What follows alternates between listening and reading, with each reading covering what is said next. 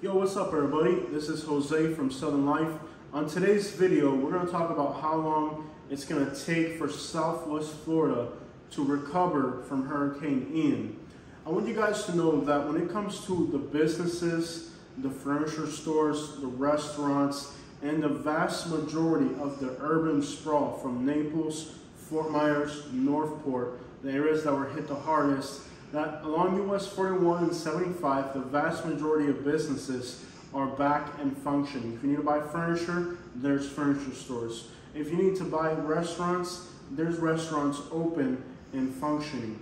So the vast majority of the infrastructure, the airports, the roadways, the electricity and the internet, all of basic infrastructure is already in place for 90% of Southwest Florida. It means that Southwest Florida is pretty much functioning. Now, if you live in an older neighborhood and you bought a house built in the 1960s and the 1950s and your roof is gone, you might not have a roof now. Now, I've been telling you guys for the longest. I remember making a video where I said, don't buy a mobile home in South Florida. Don't buy an old house that's not up to the building code. How long have I been telling people not to buy mobile homes? I made a video saying why you should never buy a mobile home in Florida. On that video, hundreds of people went and told me how they bought a mobile home in Florida and it's working just fine. Some of those people at this point are homeless because they didn't listen to me. I've been telling you guys, don't buy a mobile home in Florida. Don't buy a house that's built before the building code. I've also told people, if your net worth is less than $200,000, you don't have any business in South Florida. So if you move to South Florida and moved into apartments and live paycheck to paycheck, when Jose's video told you not to do that, and now your apartment got flooded and you're homeless, that's on you, because I've been trying to tell you not to do that. You don't listen. When you don't listen, you have consequences. A vast majority of the working class people in Southwest Florida understand that. When I was poor, I moved to Alabama. And in Alabama, I was able to advance economically. So if you move down here, and everybody's telling you, don't move down here, there's no jobs, there's hurricanes, you're not going to be able to save any money, you're going to be living paycheck to paycheck, don't move into a mobile home. If you don't have a 6-month safety net, don't come down here. You didn't listen to none of that, and now you're homeless, or now you're in a mobile home and the roof is gone. That's on you, because we told you not to do that.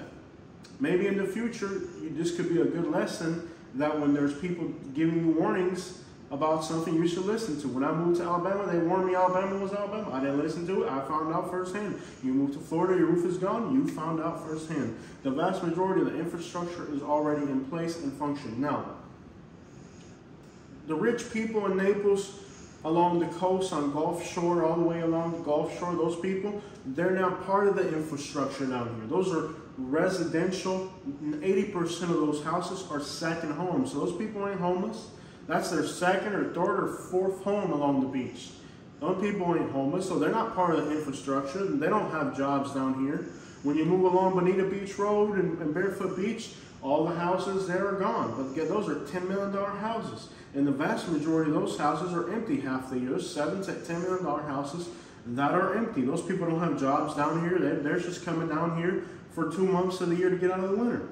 When you move into Fort Myers Beach has never been predictable. It's not part of the economy down here. Fort Myers Beach, if the red tide comes along, they have to shut it down. If a hurricane comes along, they have to shut it down. If there's a virus, they have to shut it down. Fort Myers Beach, the whole island of Fort Myers Beach, there are residents, there are full-time residents, but they're not the majority. The majority of people there, and there's no businesses there that are part of the infrastructure. All those are tourist-related businesses that have very little influence on what happens on the mainland. So when you look at the mainland of Southwest Florida, yes, the beaches are gone. Yes, the barrier islands are gone. Yes, a lot of the homes along the coast are destroyed, but that's not part of the infrastructure down here.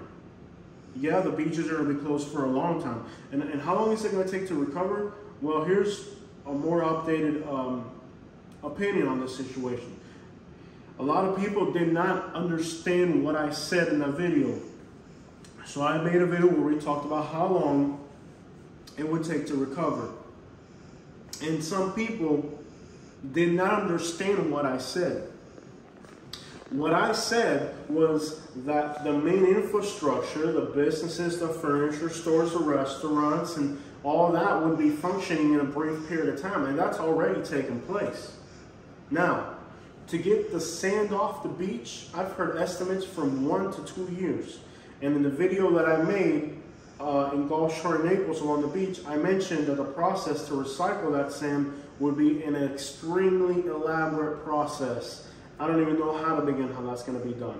So we're looking at people who are living along the coast, and their HOAs, their management companies, and their communities are telling them it's going to take at least 1 year before you're even allowed to move back in. So you have to understand this: Naples along the coast, Bonita Springs along the coast, Fort Myers Beach, and all the barrier islands, and all those beaches, that's going to take 1 to 2 years before it's back to function. But that's not what I said on the video. On the video I said that the vast majority of the restaurants, infrastructure, all that will be powered, all that will be back, and it's already back everywhere. Now, how long is it going to take for you to go back to Fort Myers Beach again and have a pier? I mean, those are at least 2 years at this point. You're looking at some parts of the reconstruction and rebuilding. We're talking 2 years for along the coast. Going back to those beaches, there's people who think they're going to come down here to Fort Myers, and they're going to in Naples, and they're going to be on the beaches this year right away. Don't come down here to tourist. Go to St. Pete, come up here to Sarasota, go to Jupiter on the other coast, go to Jacksonville Beach. There's a lot of great beaches in Florida. Jacksonville Beach, St. Pete, Clearwater, Sarasota, back on the other coast. You got Miami's cleaned up a lot. It's not what it used to be. Miami's fancier than Naples and Sarasota. You got Broward County. Hey, we just spent a week down there after the hurricane. We didn't want to be in Fort Myers, so we spent a week over there. We spent a week between Broward County, Dade County, Palm Beach County. Those counties are clean. They're safe. You got incredible restaurants, tropical vibes. Go somewhere else in Florida. Don't come down here to vacation, okay? This is going to take a long time along the beach. But if you're coming down here because you have a property, you're going to be fixing it, restaurants are open, power's back on, internet's starting to get back on for most people, and crap like that is all functioning. But if you're talking about walking along the beach in Fort Myers Beach, who knows how long that could take. Cleaning up the sand is going to seem to be quite the interesting challenge because it's contaminated. There's parts where the mangroves have pieces of mobile homes and houses and wood and boats and stuff.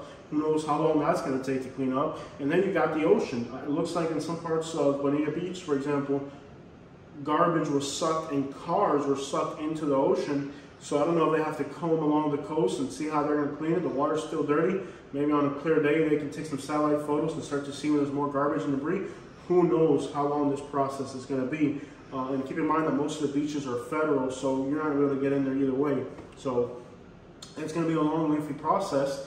That's why we left Fort Myers and came up here to Sarasota. So my beaches are still functioning, my restaurants are still open, and the inconveniences that are going to start to pop up now is really what's going to happen. People are going to get hurt now trying to fix their homes. People are going to get mold sickness from being inside places that leaked. People are going to they're going to step on a nail from a roof and it's going to send them to the hospital, etc., etc. All these complications. Traffic is going to be incredibly horrendous. You haven't seen traffic until you see what this season is going to be like.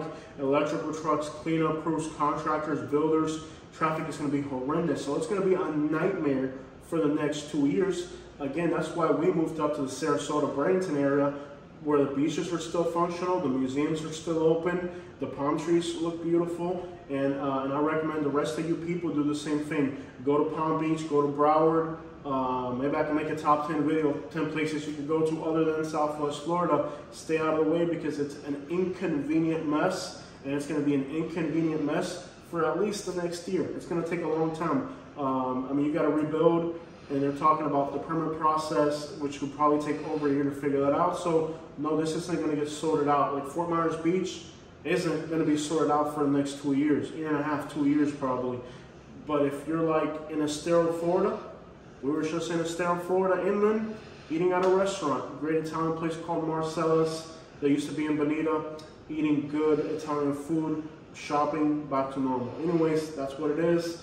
It's going to be more inconvenient and dangerous moving forward than during the storm. People are going to step on nails. You're going to get flat tires on your car. It's going to stink. And if the red tide comes in, that's going to be the final complication. It's really going to make life unbearable down there. So the inconvenience has only begun, even though the main infrastructure is in place. Just like I said, now it's a recovery process, a very lengthy process. Check it out.